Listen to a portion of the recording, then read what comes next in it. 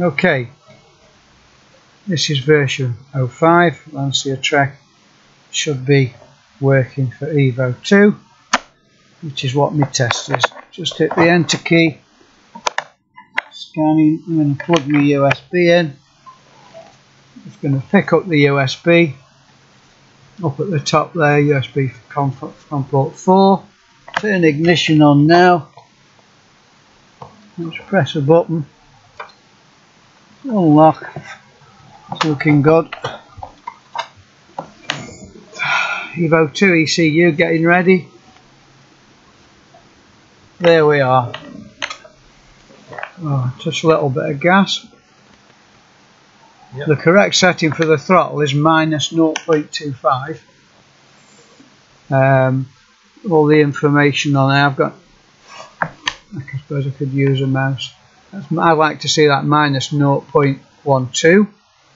The cat information is not guaranteed to be correct because I don't have a cat and don't understand them.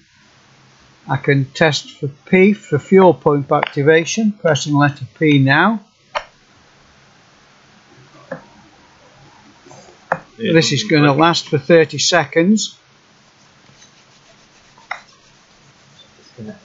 If something goes wrong in the ECU or it thinks there's a problem, it'll give you an error. Other than that, it'll tell you when the ECU thinks it's finished testing.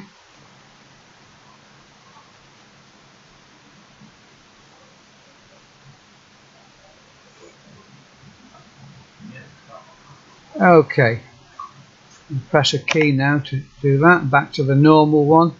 I'm going to look for the O for overboost valve. Should hear this. Could you hear it at all? Have a closer listen. Ready? That wasn't it. Hang on. O for overboost. Rattling away quietly. Right, okay. We'll come out of that. I'm going to do the injector test. You don't mind me squirting a bit of fuel in your fat. I'll do the HT test first. HTs, you might hear them clicking.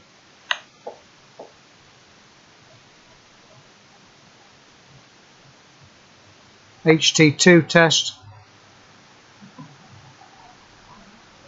And it's finished. It's hard to hear sparks, but right. So that bit thinks it's passed anyway.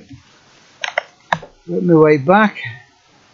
I won't fire the injectors, but that would do it. Which should I do? Overboost. So I'll do the VAE. Now you have a listen to this, see if that works. Yours is working. It shows us it's not seized up, I guess. Right, all the other sensors look okay. I'm going to just slowly touch the gas somewhere around 28 degrees. We're going to get a uniram changing. 01 to 09 at this end here. At the point where that changes to 09 around there, that means the car is capable of giving overboost if it feels like it ought to. Below that it won't. It's a different angle on the non-Evo 2. I think all I can do now really is start the car. Yep. Have to go through this again. No, you can just go to do it from there. Oh, should.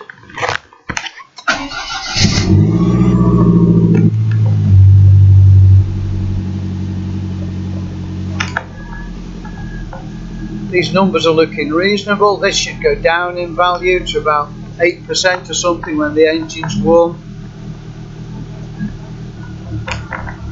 The map pressure should look reasonable. It's a different map sensor than on an Evo 1 or any of the others. So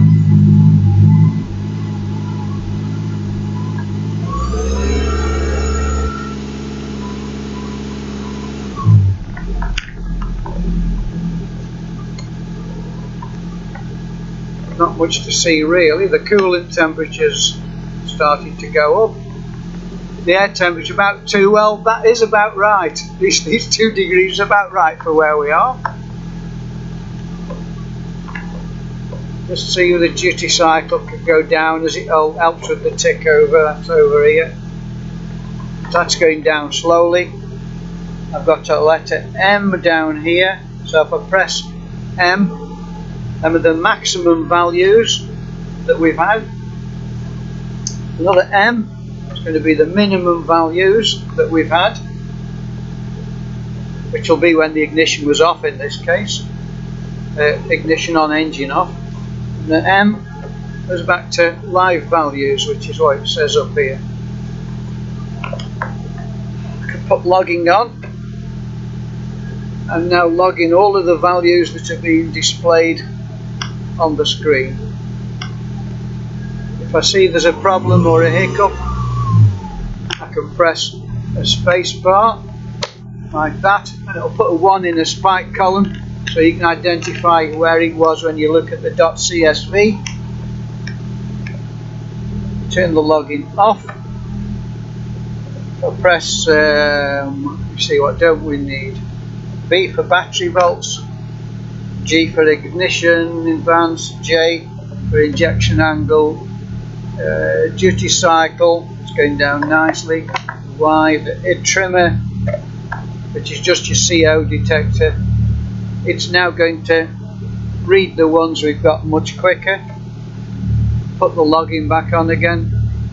It's now logging only what we've got on the screen. You can see there that I've got a file name with a year, month, date, time. So you can save a few as long as you know what time it was. You'll be okay. You come out of that, stop logging, and it'll finish saving the file in the same place that your program is, which can run off a stick if required. So let me put some of these things back on. Cycle, injection, ignition advance, battery volts.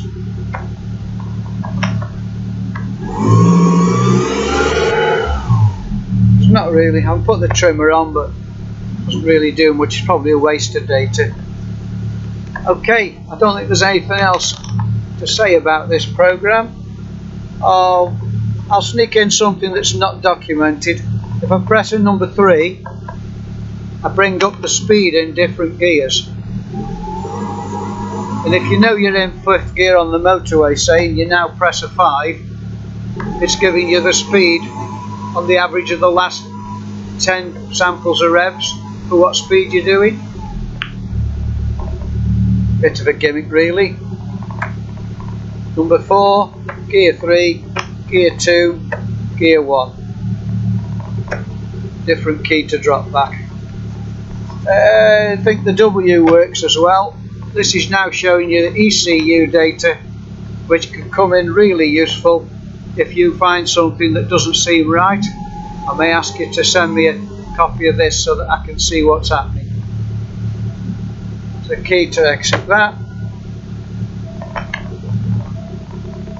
If I switch off, I can Q for quit the ignition, or I can quit the program, or I can switch off. The program should understand that. If I switch back on again, it's going to get ready and start it all again.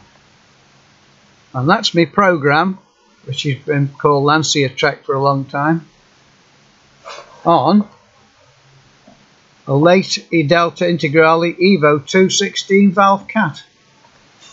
That's great. Hope you enjoyed watching the video.